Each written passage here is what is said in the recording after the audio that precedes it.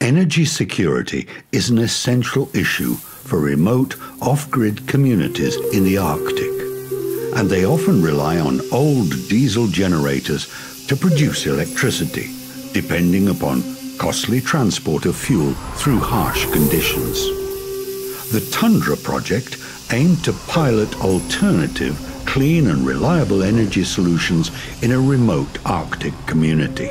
The Tundra needed reliable electricity at their largest reindeer herding station in Polmos, an off-grid site located 70 kilometers from Lovozero village, the Russian Sami capital. Lovozero is located in a remote part of the Murmansk region of the Kola Peninsula, with a population of just over 3,000 people. Сегодня мы находимся в самском селе Lovozero. В Lovozero живут люди разных национальностей, очень многих национальностей. В основном местное коренное население – это самы. Мужчины занимаются оленеводством, выпасают оленей в тундре. Женщины и их, сестры, матери шьют национальную одежду для них, также занимаются рукоделием, делают вышивку из бисера. It was time to pack our snowmobiles and meet some reindeer herders on our way to Polmos.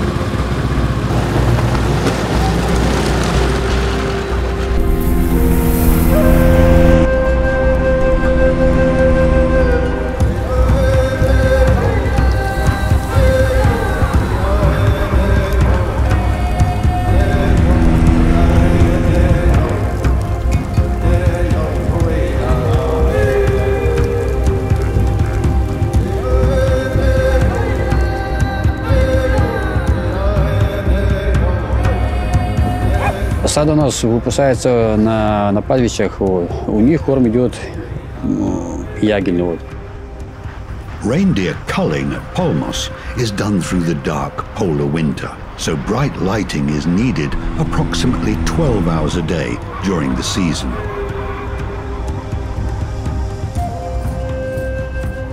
В период до 2015-2016 года на оленеводческой базе Polmos использовалась обычная генераторная установка, которая заводилась исключительно по времени.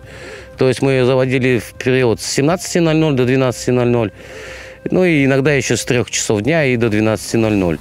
То есть в утреннее и ночное время электричество на данной базе отсутствовало.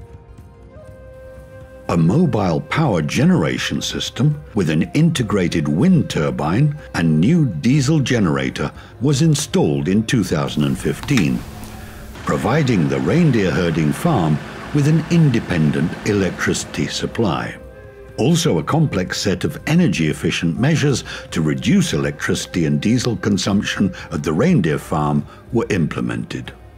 Since the integrated wind-diesel power system was installed in April 2015, it has dramatically improved living and working conditions in Polmos, providing an uninterrupted and reliable supply of energy. The new system has reduced fuel costs and the harmful emissions that produce black carbon, carbon dioxide, nitrogen dioxide, and sulfur dioxide.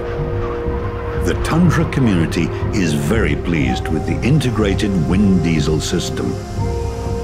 And the results of this project suggest the potential to successfully scale up energy infrastructure investments in the Arctic that are cost-effective and better for the environment.